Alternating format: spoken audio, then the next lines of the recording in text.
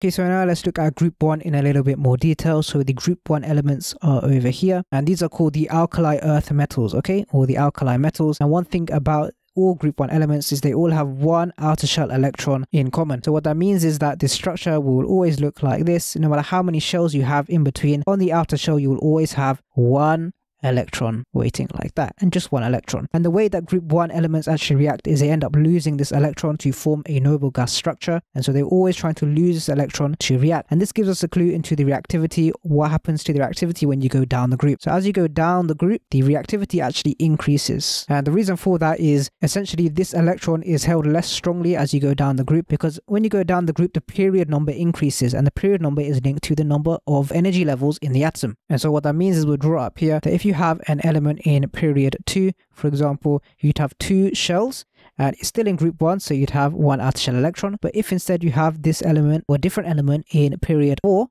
you'd have 1, 2, 3, 4 energy levels. And so you can see here the outer shell electron here is much further away than it is over here. And the idea is that as this distance increases, it becomes easier and easier to lose this electron. And remember, how do group 1 elements react? Well, they need to lose this electron. So when you make it easier to lose that electron, the atom becomes more reactive. Okay, so that's why as you go down the group, the period number increases, the number of shells increase, the distance between the nucleus and the outer shell electron increases, it becomes easier to lose that electron, and therefore it becomes more reactive. Okay, now we do need to know a couple of common properties that all group 1 atoms have. They're all very reactive and they are all soft metals, so you can actually cut all of these with a knife. And because they're so reactive, we tend to store them in oil, and that is to stop them from reacting with water and oxygen in the air. Now we do need to be aware of a few common reactions. The first one we're going to look at is water. So all group 1 atoms and elements react with water in the same way. So we've got 2 group 1 metals here, and you can see they react in the same way. So sodium plus water gives you sodium hydroxide and hydrogen. Lithium plus water gives you lithium hydroxide plus hydrogen. Common themes are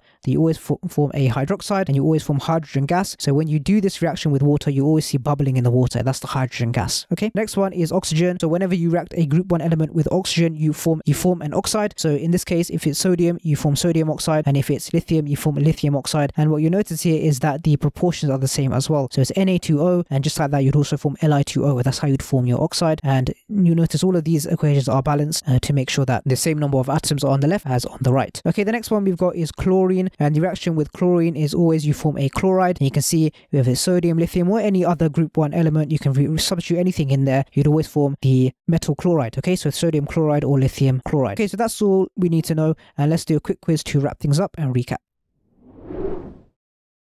Okay, so here are our quiz questions. Feel free to pause the video, have a go, and then come back and we'll go through the answers. Okay, welcome back. These are the answers for the quiz question. You can see, give the chemical reaction that occurs when francium reacts with water. So you have francium plus water goes to francium hydroxide plus hydrogen, and you need to balance it out just like that. Give the chemical reaction that occurs when rubidium reacts with chlorine. You have rubidium plus chlorine goes to rubidium chloride, and once again you balance it out like that. So it's the exact same thing as we saw previously. You're just substituting in a different metal in the reaction. Question number 3, why does reactivity increase when you go down the group? Well, as we explained, when you go down the group, the distance between the nucleus and the outer shell electron increases, becomes easier to lose that electron, and therefore the atom becomes more reactive, because that's how group 1 elements react. Okay, so hopefully that makes sense, and I'll see you guys in the next one.